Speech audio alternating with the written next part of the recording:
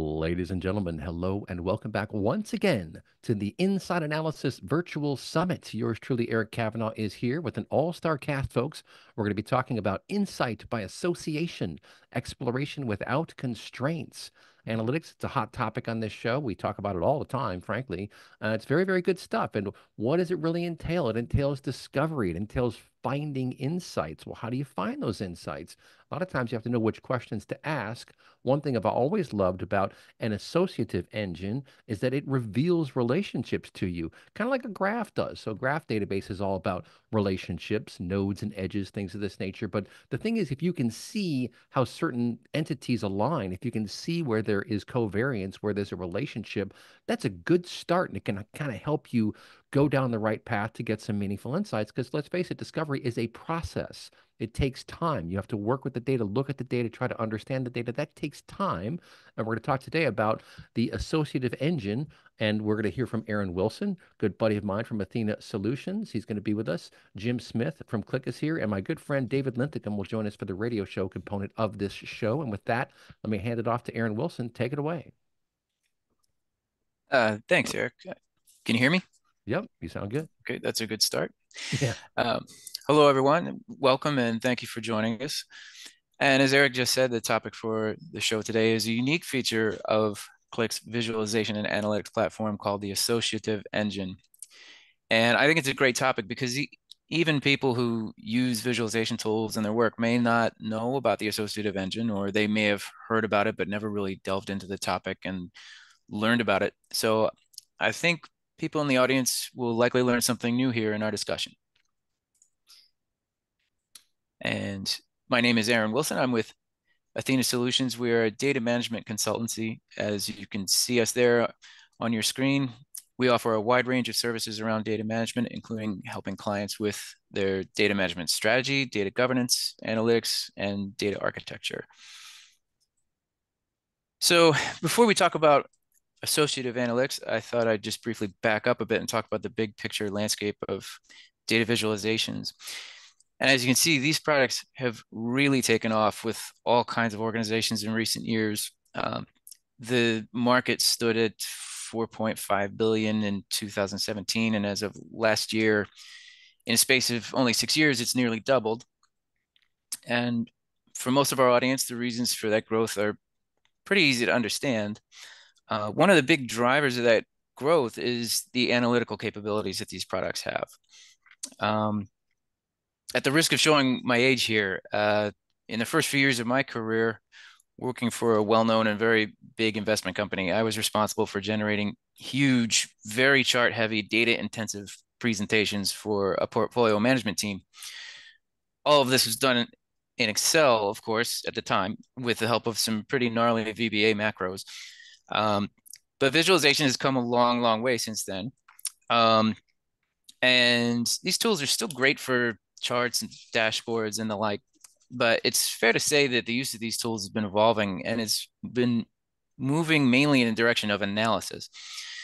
Many companies a few years ago, and for some this is still at least partially true, use these tools to produce charts, graphs, dashboards that were spec'd out ahead of time. But increasingly people are using these platforms to do real analysis, to test out ideas, test out relationships in their data, and just explore the data. And very often the analysis is more like open-ended exploration as opposed to a prescriptive approach where the person might be testing a particular hypothesis with a particular result in mind. And I think what you'll see in our discussion today is that it's this kind of open-ended analysis where you really see what Qlik likes to call the associative difference, which is something that amongst the tools that are out there is something that is unique to Qlik.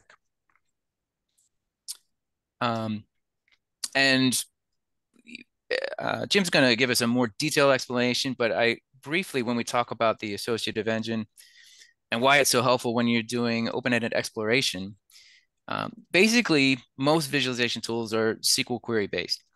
So if you're working with data and drilling down into deeper categories, the filters function like a select query. So you're basically adding where clauses to the query to narrow down the result set. And queries do that just fine. The downside to query-based filtering is as you drill down into the data with a query-based tool, you lose the surrounding contextual data that doesn't fit your criterion. The Associative Engine, which has been the backbone of Qlik's analytical platform since the product's early days in the 90s, works differently because it doesn't remove that contextual data from your view as you're drilling down into it. You can still see that contextual or associated data and go right back to that data at any time. So as you're maneuvering through the data, to use the hiking analogy that I've got here on the slide, you see you don't lose sight of the forest for the trees.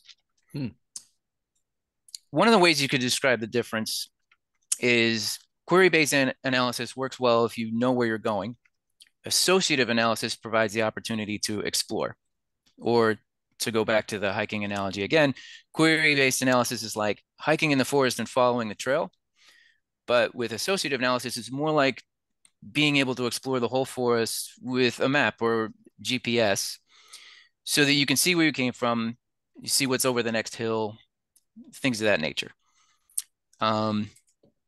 So I want to talk about a couple of simple use cases here. Jim may have some more when he comes up, but here's a couple that I have handy. You could have a financial firm with two key lines of business, banking and wealth management. And a data analyst wants to see if there's opportunities to cross-sell those products. But really, with a traditional query-based filtering tool, he can drill down into the banking-only clients. And with a query-based tool, that's really all he's going to see once he's drilled down into that world. But then with a associative tool like Qlik, you can still see all of the data for the brokerage-only clients as well. Another good use case, a marketing analyst is looking at a database of companies for B2B sales opportunities. And the data might classify companies by size, business line, geographic location, et cetera. So the analyst might drill down into companies under the business line apparel, for example, and select a company that looks interesting to him. The Associative Engine will also show him the other categories that company belongs to, even when he's in drill down mode. So in Qlik, you'll still be able to see, for example, well, maybe this company has other categories as well that it belongs to, like housewares, for example. It might do business in both areas.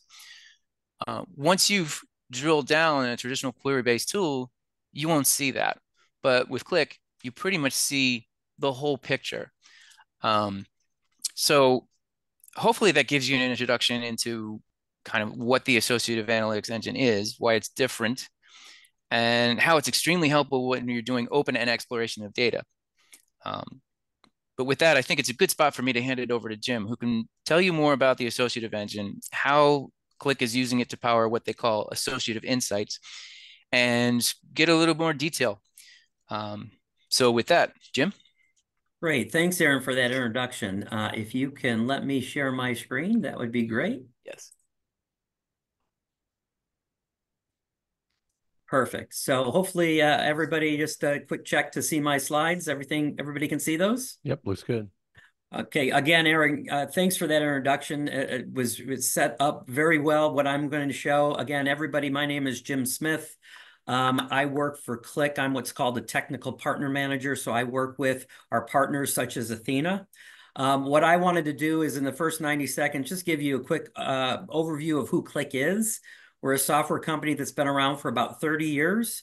We were born in the business intelligence and data analytics space. So we've been doing that for that long. We've got 40,000 customers globally. The other thing I like to point out about this is we are the leader in 3 Gartner Magic Quadrant reports. So what I'll talk about today is kind of what we do on the data analytics and business intelligence side. We've been a leader in that Gartner Magic Quadrant for 14 years, but through acquisition, we're also a leader in the data integration and data quality Magic Quadrants as well. So that's just a little background on the company. We do have a portfolio or 2 product families that we offer in the market. We have data integration and quality. That's on the left-hand side of the slide. And we did a presentation last month in regards to that. What I'm going to highlight today are our analytics capabilities, and as Aaron mentioned, the associative engine that we provide. So just a little overview about our analytics tools. This is the tool that you would use to create a dashboard or visualizations, but it's a lot more than that. We also have reporting capabilities as part of the solution. You can embed those reports in any application that your users need to utilize. So if you want it in something like Salesforce or Marketo, you can put Qlik directly in those environments. And we're also very big on kind of proactive alerting so that users don't always have to look at a report. They can get an email when there's some sort of data anomaly that they want to be notified of.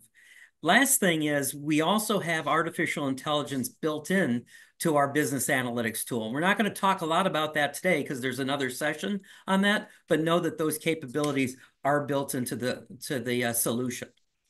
So let's just talk a little bit about what I'll call Qlik Sense. For those who aren't familiar, Qlik started in the business intelligence market with a product called QlikView 30 years ago. About 10 years ago, we came out with the next generation of solution called Qlik Sense. So that's our visualization tool that has this associative engine at the heart of it. And the way that I wanted to start off talking about this is a lot of times when people are looking at these types of solutions, they're looking for a visualization tool. This is an example. It's a little bit dated. These screenshots are probably 4 or 5 years old, but these are 6 visualization vendors in the market. And just give you an idea of the types of visualizations you can use when you use those solutions. And the great thing about visualization tools is it makes it so much easier for business users to consume information as opposed to looking at, 100,000 rows and 50 columns of data. But the issue with visualization tools is if you start to look at a lot of them, they start to all look very similar. It's hard to differentiate, whose map is better than somebody else's map or whose color of a bar chart is better. So what we like to do at Qlik is talk a little bit about what differentiates visualization tools. And I think Aaron's done a really good job of talking about the fact that what differentiates Qlik as a solution is this associative engine. And again, if you compare Qlik on the right-hand side that uses this associative engine versus what all the other BI tools use, which is a query-based tool sitting on a relational database, business users get more information from a tool that has an associative engine. And the way that I would summarize it is they not only get the answer to the question they ask, they also get answers to questions they didn't ask. And that's one of the things that makes Qlik unique. And the way that I wanted to kind of highlight this slide is actually by showing you the tool at a very high level. Again, if you want to see more of the tool, please talk to Athena because they are a Qlik certified partner. But here's an example of a dashboard in Qlik. So again, like all other visualization tools, you've got bar charts and donut charts and scatter plots and line graphs.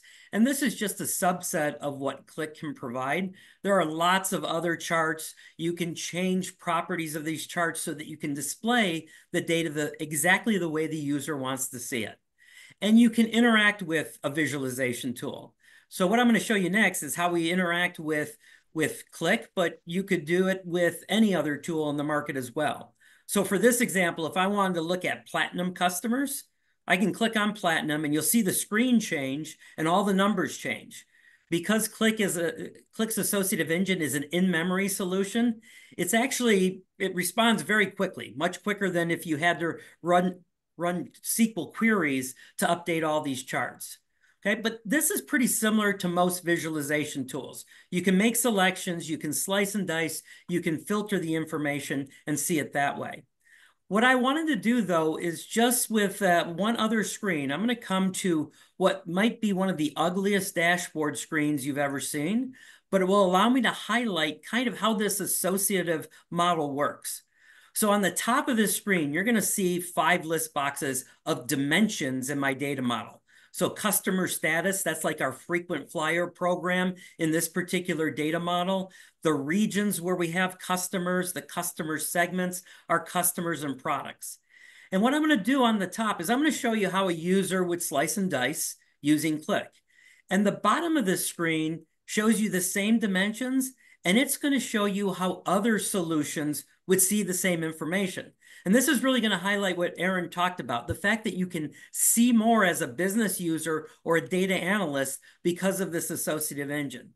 So just like on the previous screen, if I wanted to focus on platinum customers, I can go ahead and select platinum. And you'll notice how the tool turns that selection green, and it puts this tile on the top of the screen that says, I've selected platinum customers. What I want to draw your attention to, though, is region, segment, and customer. Hopefully, you'll see some of those values have a white background, and some of them have a gray background. That's the associative engine in action. And what that tells the user is that you have platinum customers in the East, the North Central, and the Southeast region. So a white background means there's an association, a relationship to that data. A gray background means there's no association. What that tells me as a business user is we have no platinum customers in the South and the West region. Now, that might look like kind of a trivial display, but that provides a lot of business value to organizations. So right away, when a business user starts to look at platinum customers, yes, they know that they have customers in these 4 regions, but why don't they have platinum customers in the South and the West region? We sometimes call that gray value kind of the golden nugget, because that's what organizations typically want to follow up on. If you look on the bottom part of the screen, a solution that's query-based, if you selected platinum, like I did above, you would still see the platinum customers, and you'd see the regions and the segments where you have platinum customers. But what you don't see, the things that get canceled out because of the SQL query, are things that you'll just never pick up with other solutions. So the way that business users actually do this, if I go back to that dashboard, is they're going to start interacting with their dashboard. And they're going to say, I'm looking at this bar chart and I want to investigate snack foods. So I'll select on that and make that selection. And then I look at the donut chart and I want to focus more in on my North Territory customers. And I can do that and I can see the numbers change. But notice what we're seeing on the left-hand side. We're seeing the different segments that we sell snack foods to in the North region. And yes, I can see that we sell it to catering and banquets and convenience stores and healthcare organizations. But what I find most interesting is we're not selling snack foods to hotels and clubs. And that's what users of Qlik find most interesting about this solution. It's much more than a visualization tool. It's truly a data analytics solution. So hopefully that gives you an idea of what Qlik does from a visualization standpoint, but also highlights how we think we're a little unique based on this associative engine and the benefits that we give for data analysts or business users who are investigating their information. So with that, I was going to stop my presentation and pass it back to Eric. All right. That is fantastic. I love the way you showed how what doesn't have a relationship can be the most important part. Because like you said, wait, we're not selling to, what was it, hotels and other channels. It's like, that's a pretty big channel. Like, why aren't we doing that? And it just jumps out at you as the key. You don't have to write a bunch of queries. I mean, there are some very interesting graph databases I've seen, but you have to be a power user. You have to know what query to send into the system. So you have to know a lot about the data in the first place, or it's a longer process to get to the nut, right? Because that's what you want. You call it like a golden nugget, right? And when it just jumps out at the screen right into your face, it's like, oh, that's what we have to focus on. I just think that is very powerful, because then you can also drill around and look around, and every time you change something, the visual changes. And to me, that's really important, because it's disparity or change that we notice the most. And not to get all deep, but I remember a long time ago thinking about snakes and how they say a snake notices movement. So if you see a snake, just be still. Right. And to you, it's going to look like a tree, or you're going to look like a tree, right? It won't bite you. And that got me thinking, change is what we notice in the world. Change is what jumps out at us. And so when something changes quickly, it's like, wait, what is that? It triggers your attention. So when you can have this experience where everything you touch changes the view, that's discovery. And by the way, Aaron, I loved your expedition versus exploration metaphor. I'm going to steal that. I'm going to use that time and again. It's very, very clever, because exploration is where you don't know where you want to go. Expedition, we know where we're going. We just got to get there faster and more safely. I think that's a very, very compelling story. Yep. All right, folks, this wraps up the first part of our presentation, and the radio show comes next.